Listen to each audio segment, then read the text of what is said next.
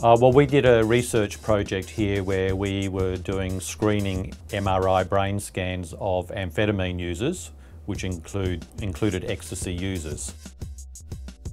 So there's this huge, powerful magnet in there that is able to take pictures of the brain and gives you really detailed pictures of the soft tissues and the actual brain tissue as well. What we found is that 6 of the 30, so 1 in 5 of these young people, average age 27 years, had an abnormality on their brain scan that neither they nor the doctors suspected. The most common abnormality we found was a thing called unidentified bright objects, or UBOs, like little areas of scar tissue in the brain. We also had one patient whose brain size had shrunken quite significantly to a size that would be consistent with somebody more than twice his age. A part of the problem with a lot of this research is that many users are using whatever they can access, but it is consistent with other research that has been done. And certainly the one case from the ecstasy-induced brain injury, there's very clear cause and effect. Well, we know that these pills cause what's called vasospasm, so the blood vessels get really constricted, and those cells need blood with oxygen to stay alive, and that doesn't happen when the blood vessel is so constricted.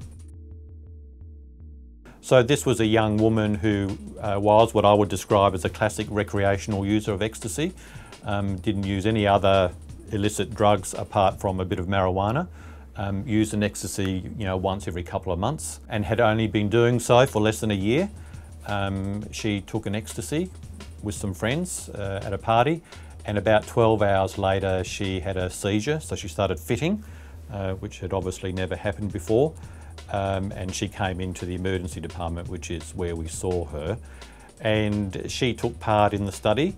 And this is the hippocampus part of the brain, which is swollen up. You can see it's bright compared to the other side, and that reflects an acute injury from ecstasy. When she was followed up at 1 year, she, not surprisingly, reported problems with a short-term memory. If you're about 30, it's said that about 0.5% of people have got evidence of scarring. Once you get into your 60s, it's around about 20%.